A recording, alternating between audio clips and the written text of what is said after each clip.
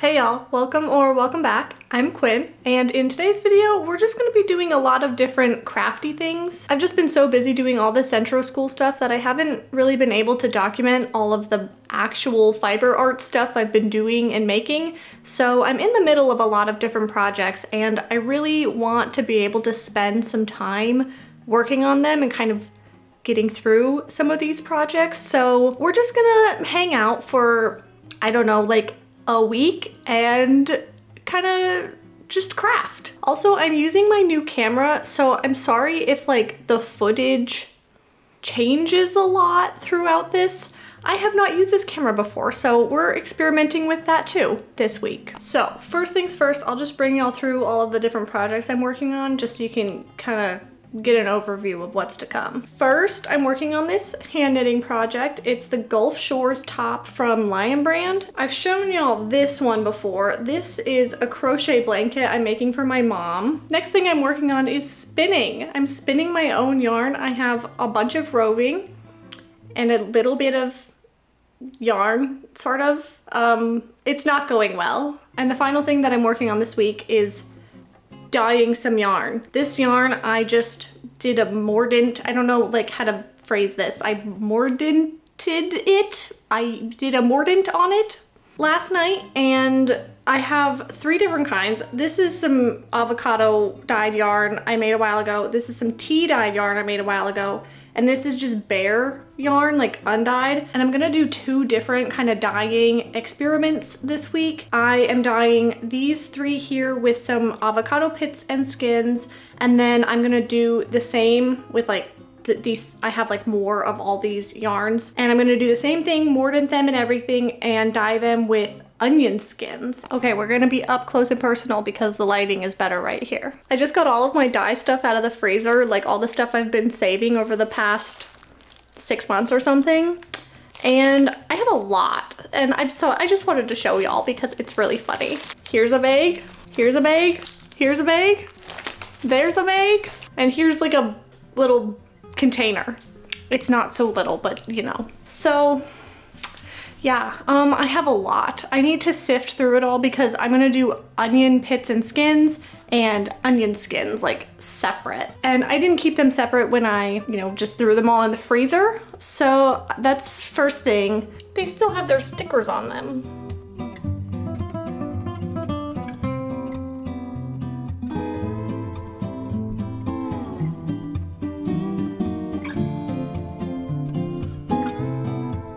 Hot in here. That stove is going, so it's really hot in here. So while my dye is cooking over there on the stove, I am gonna start knitting. Technically, I started this top when I was in Mexico a few weeks ago, but really all I did there was make a gauge swatch, and then I started making the top, but I had to undo the whole thing because I screwed up, and also I realized that I wanted to sort of change the pattern a little bit.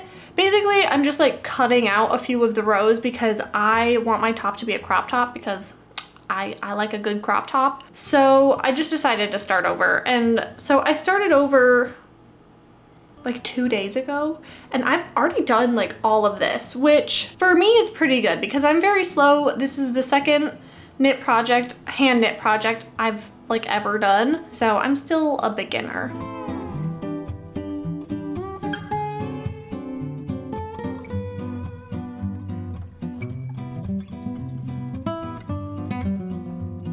So I've been knitting for a few hours now. The dye is almost done. I think it has about another 30 minutes to go, and then I'm just gonna kind of let it sit overnight. So right now I'm just working on the back panel of this, but eventually when I get to the front panel, that has like a kind of cool design on it. I don't remember what the stitch is called exactly. It's like a twist or something. And I'm very excited to get to that point because I'm hoping that, when I learn how to do that stitch, like maybe I could learn how to do it on the Centro then, like I could figure out how to do it. That's why I'm trying to do more hand knitting projects now, because you don't need to know how to knit, hand knit to use the Centro, but I do think knowing some stuff about hand knitting, or like if you just do know how to hand knit, it's it's good because you can translate a lot of that to the sentro. So I want to get a lot better at hand knitting so that I can, you know, figure out some more stuff on the sentro and come out with like some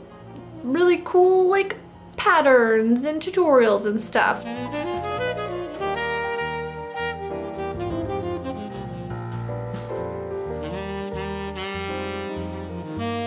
The avocado dye is done cooking on the stove now, and I got a little bit to show y'all. So here's a little kind of white background. It looks way darker on camera than it does in person, but like it's dark. So I'm just gonna let that sit and cool off overnight with all the dye stuff in there. And then tomorrow I can actually start dyeing. For now, I need to actually write a script for a Sentro school video. So y'all can watch me sit at my computer and type. Good morning. I spent the rest of last night writing my script, which I finished, and just knitting. So I'll show y'all my progress on my knitting. That's how far I am. It's very slow. And then this morning I dealt with the dye. So I like strained out all of the solids that were in there and made it all nice and clean. So it's ready to go. So that's what we're gonna do first this morning.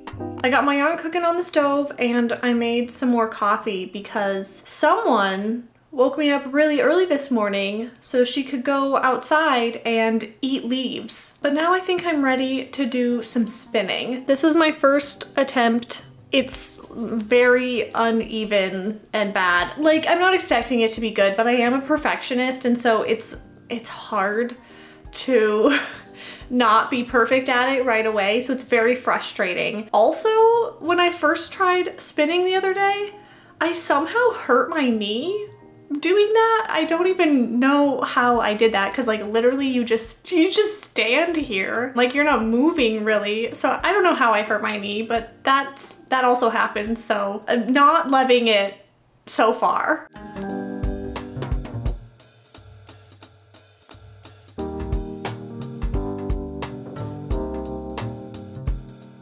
So I made a little bit of progress. I still don't really like it. At one point, I kind of felt like I was getting the hang of it. Like I could have this spindle suspended while I was like spinning, but I can't figure out how to do it unless I'm at the end of my like chunk of roving that I have. Like I can't do this suspended version if I have like a lot of roving in my hand. Like I don't know, I can't do it, but it's way easier to do it when it's suspended. I don't know. So I'm gonna keep trying it, but not right now. Right now I'm gonna take a break from it. I need to start filming my next video for Sentro School.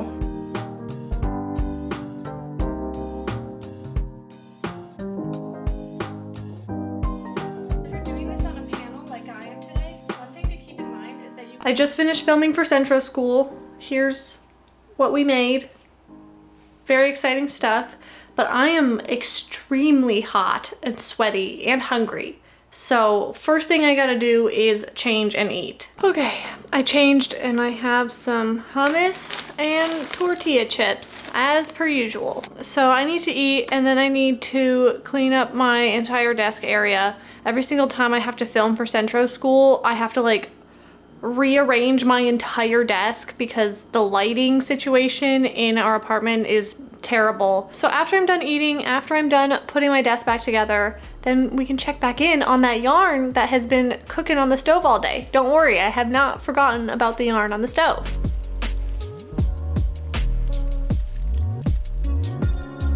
I checked on the yarn and I am pretty satisfied with it, so I turned off the heat and I'm just gonna let it sit in there overnight to cool off and hopefully soak in a little bit more of the pigment that's left. I think it's looking pretty good. I'm feeling very tired and low energy.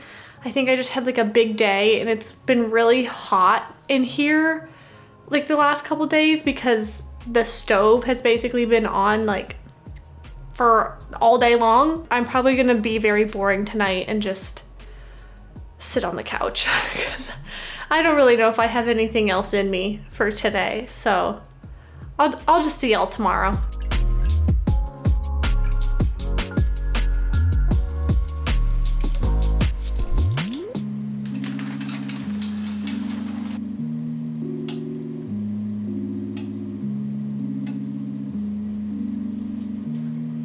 So this morning, I had a really late morning, so it's actually like mid-afternoon now, sorry. But today, I guess, I got my dyed yarn out of the pot, I rinsed it all off, and now it's hanging up to dry, so it's looking good. I'm very hopeful about it, especially the yarn that was already dyed. Right now, that stuff looks pretty dang good, so I'm really looking forward to see it all dry in a couple days, but in the meantime, I do want to dye some more yarn. I want to use those onion skins that are in my freezer. So we're gonna also dye some stuff with onion skins. I need to make the dye today, and then, I'm gonna let it sit overnight and all that. So I gotta get that going before I do any other work today. So let's go do that.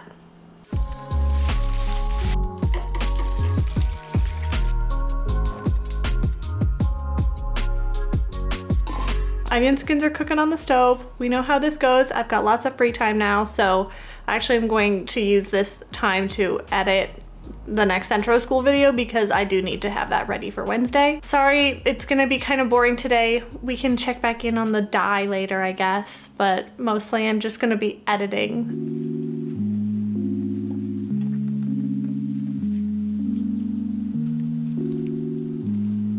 Are you freaking out? Here, wait. Are you pretty cute? Oh, look at you. Oh my goodness. Oh my goodness. Hi. Okay. Sorry, Daphne's freaking out because it's almost her dinner time. What time is it? Actually, Daphne's freaking out because it's 1 minute past her dinner time. So I'm gonna make this really quick. What even was I talking about? Oh, yeah, no, just proud of myself because I've gotten very far on my editing, so that's good because it's only been a couple hours. Usually it takes me like a couple days to edit a video. But also, the onion skin dye is like done. Gonna let it cool overnight, but I wanted to show y'all the dye. It looks literally exactly the same as the avocado dye.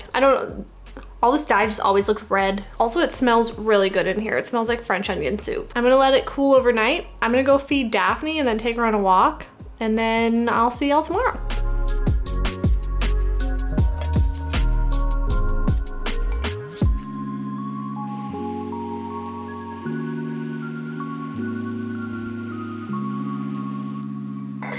I woke up this morning and realized that I forgot to mordant my yarn last night, so my onion skin dye is all ready to go. I cleaned it all up this morning and I can't use it. So yeah, that's my bad, but I got my yarn in its little mordant bath right now, so it's gonna do its little mordant thing for a few hours while we go do some fun stuff with Daphne out on the town. So let's go. You're posing. Look at that face.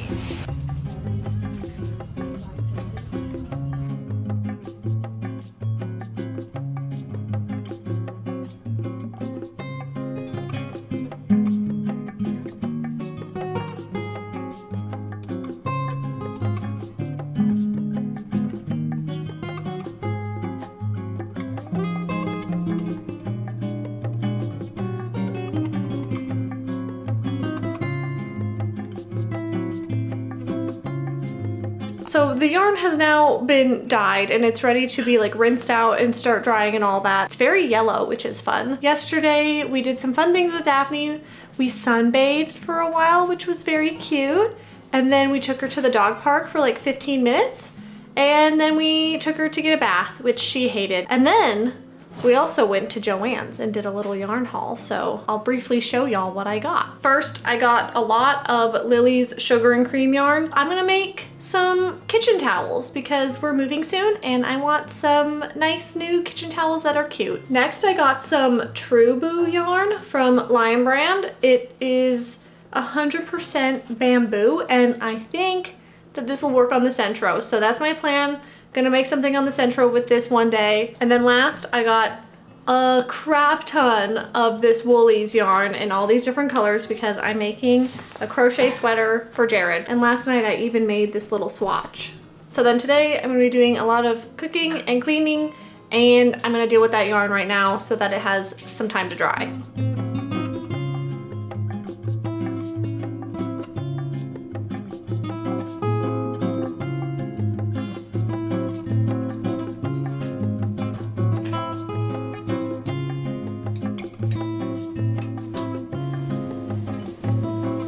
It is no longer the weekend, so it's time to get back to work. I spent this morning finishing up editing my video for this week, so that's out of the way. We can just keep doing crafty things now.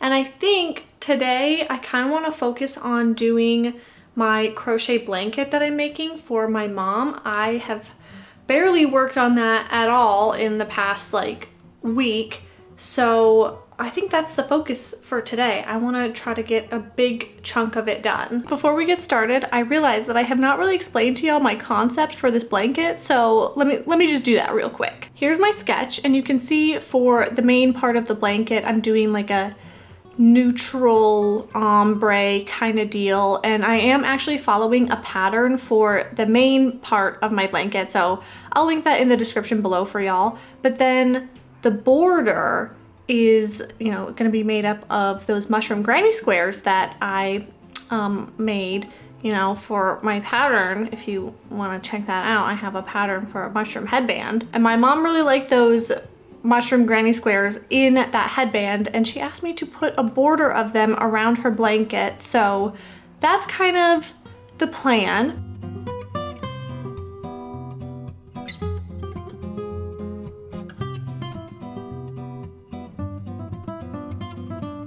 Just got back from walking Daphne, and let me tell you, that was such a nice break. My wrists and my elbow were getting so sore from crocheting for so long. I was desperate for a break, but I'm feeling better. I actually want to time myself doing a row on this whole big giant blanket because I'm just curious how long it would take me to do just one single row at this point, because like this thing's big. I got my timer, I got my yarn, I got everything ready. So go.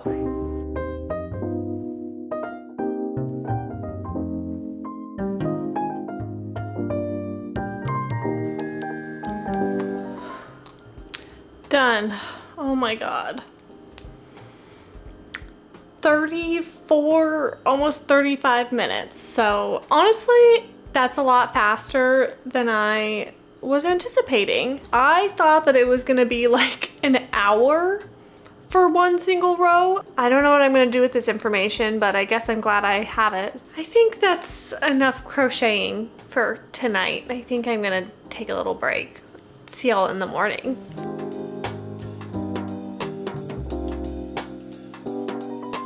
It's all finally dry. So this morning I want to cake all of these up, and then we can go ahead and look at all of the beautiful colors that we got.